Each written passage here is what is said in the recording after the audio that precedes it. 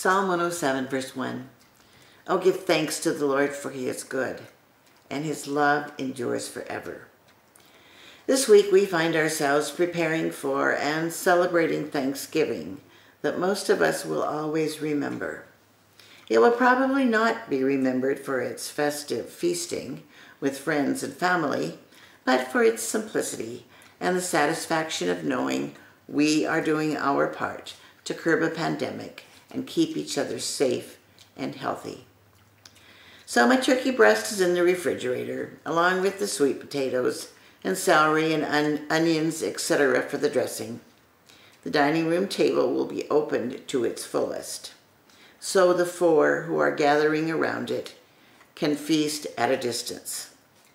My son will be the only family member in attendance, since my daughter and her family are recovering from COVID-19 in Tacoma. The other two guests are a friend whose significant other is confined to her retirement community, and my widowed neighbor from across the street. It'll be an interesting mix of people, but hopefully the conversation will turn to memories of favorite Thanksgivings from the past. This is a good year to give thanks for the many things we are missing. It is a time to give thanks for wonderful memories of what has been, and our hope in the wonderful memories that are yet to be made when once again we are living in a healthy future. Often I celebrate Thanksgiving with my brother and his family. It works out perfectly. I can sing with all of you at 9 o'clock Mass at the Madeleine, then catch a plane and fly to Spokane in time to have dinner with my brother and his family.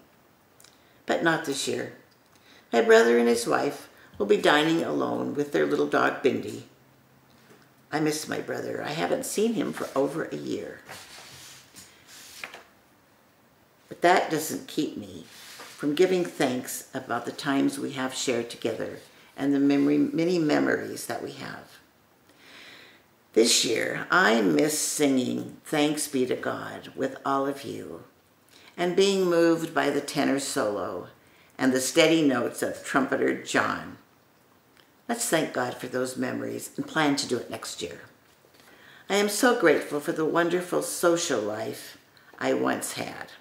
Long lunches at favorite restaurants with my daughter and best friends, and getting dressed up to go out for an evening of a play or music, and even sitting around with friends in the evening, chatting and drinking wine. These are all good memories that will happen again, only with deeper appreciation. How about taking a close look at the life you are living right now? There is much about which to be thankful. I find my senses are sharper. I see the cold fog shrouding the trees on the hillside behind my house, and I give thanks for that beauty. But I also give thanks for the cozy warmth of my home. I savor the rich aromas coming from the food cooking in my crock pot or baking in my oven, and I am grateful. This year I have planted more bulbs in my outdoor containers with the hope of a colorful spring abundant with tulips and daffodils.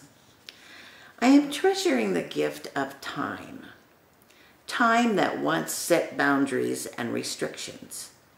Time that set the pace and caused stress. Time that once controlled me and that now I am in control of it. My daily to-do list often is filled with things I want to do, not the things I have to do. There is time to read, to write, to clean out, and to create. I give thanks for time. I am so grateful for the pod of people who are part of my life. Those of you with whom I Zoom for choir or my faith-sharing sisters, and those of you who physically make your presence known to me and enrich my life, like my son and my granddaughter and my dear neighbors who live next door, with whom I share my faith and wonderful Sunday night Sabbath suppers. I am thankful for this moment right now. I am thankful for the privilege of working with Maria and Michael as we create these reflections for you each week. I am thankful for the opportunity it has given me to grow closer to my God. Give thanks to the Lord, for he is good. His love endures forever. God's love endures forever. Give thanks this Thanksgiving for what has been, what is, and what is yet to come. Happy Thanksgiving 2020.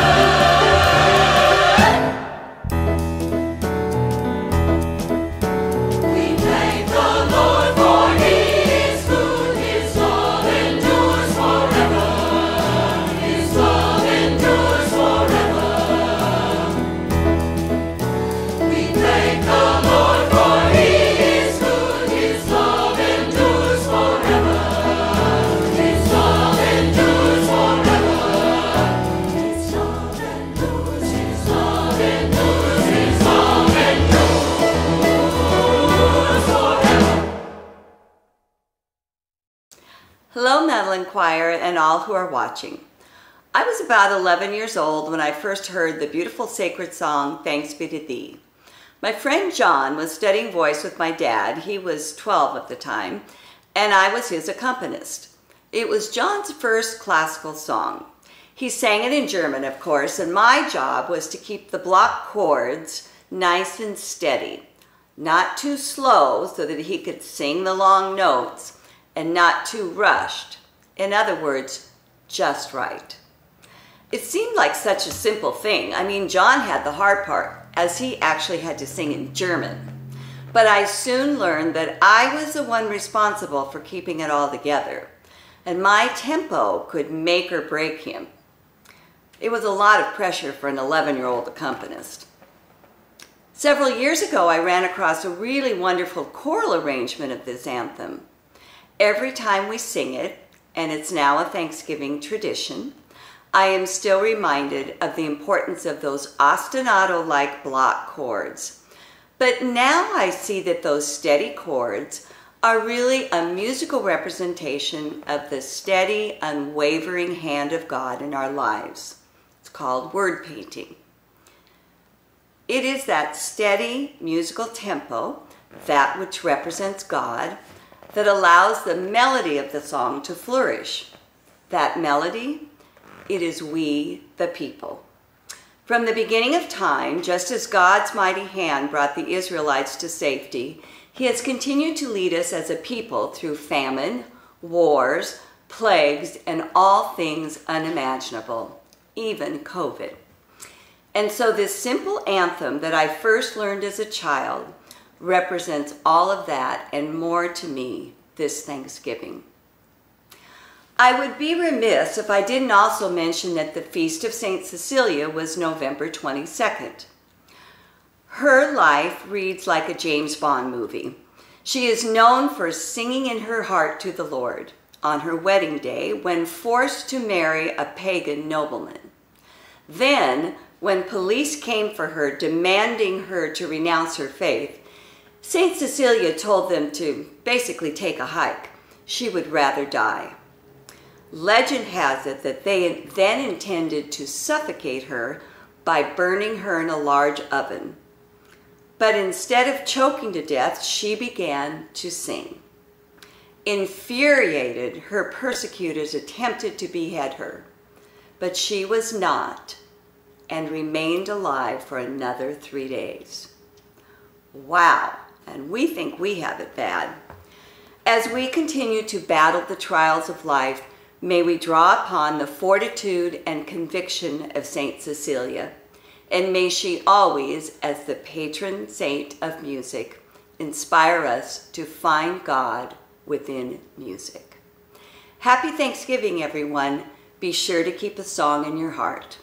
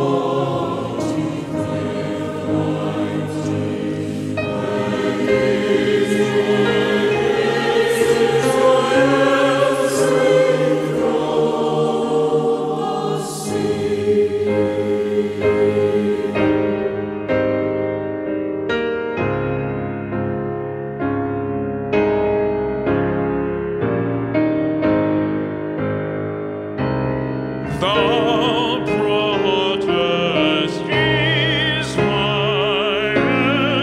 safe through the sea.